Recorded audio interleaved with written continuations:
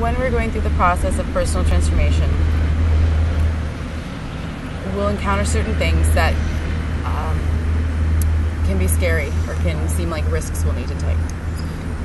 Now, like any kind of journey, there are definitely, dangers along the way. And there are very real dangers in this process. So it's very important to be aware of how you go about it. I talked before about our perceptions of reality and the things that we consider survival dependent and the things that we perceive as threats. Now, if we have placed an enormous amount of weight on a particular unit of understanding, particular idea, that means that in our personal identity network, this is a very important hub. A lot of connections come to it, and a lot of things have paths through it. So essentially, this seed is very well enmeshed or this node is very well enmeshed in the roots of your tree. So something that compromises or threatens this in terms of, is this real? Is this right? If you're threatening to take out a piece that's going to rip out 100 other connections, there's a higher cost than just leaving it for right now. Because right now, you've adapted, so that works with your network. Maybe long term, it's not beneficial, but immediate time scale, it's safer than attacking that node. So being like, this isn't how reality is, something else. We'll take that out. You can't just pluck pieces of your brain now, because that's really what you're doing. These connections that they hold are the things that support the rest of our world. So when we reevaluate the perceptions that we have based our reality on, you need to be gentle with them and you need to not be judging.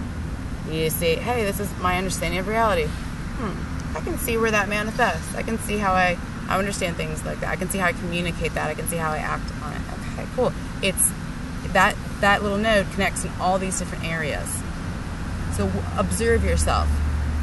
Observe yourself when this node gets activated, all the other things it activates, or all the other things that can activate it. And just be a little bit of a scientist. Don't judge. Like, a scientist is studying plants. He doesn't say,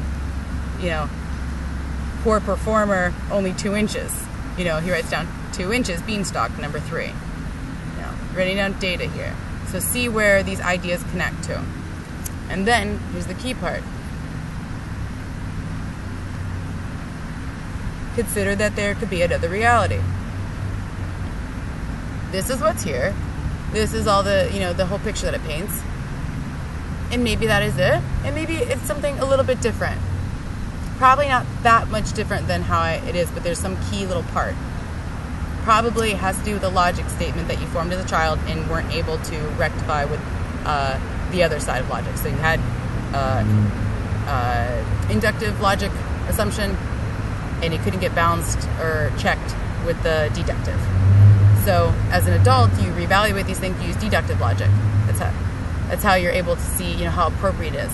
Then you consider the idea of, okay, this is what I've been doing, this is what I believe, and maybe there's another possibility. What you're doing there essentially is creating space for something else to come in, or for it to change shape. And the more that you look at your behavior and your thoughts as what they are right now and validate the reasons they got to be that way, and then acknowledge the possibility of it being different than what you think, you essentially are creating new little paths of possibility. It's like you're clearing the forest for a road to be put down. Right now it's just these particular routes and dense woods. So the risks that you see here may not really be risks, or may not really be the threats you think they are.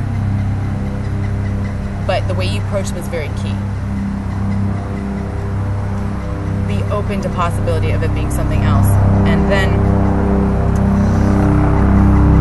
when you know all the things are connected to it, and you know the value that you're putting on these things, you're making a calculated risk to alter a path.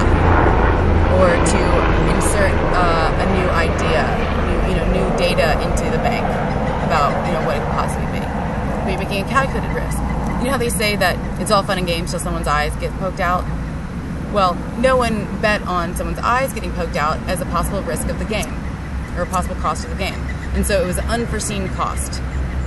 If you know the things that you might be activating, or the things that you might feel threatened by, they're not an unforeseen cost. You know what the costs are, you know what the risks are, and then you can make a calculated decision. Once you're able to make a calculated decision, that's when you can go back to having fun.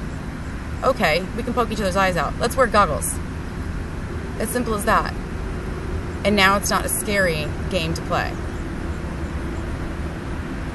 But it can be exciting because you can essentially form a new reality in your brain likes finding patterns. Make it a fun game. You know, what do other people think about this? What do other people this age think about this? What do people that age think about this? What do people in other countries think about this? You know, make it an adventure to find a new reality and new meaning in life. And new experiences that maybe other people experience but you haven't experienced yet. So that's where we have to approach this process kind of with a sense of adventure and to be brave, because sometimes we're going to have to look at things, you know, in our past that caused us pain and that we covered up because, you know, it wasn't comfortable to be thinking about that all the time. You know, but remember what your current reality is right now. So that's a section about taking risks.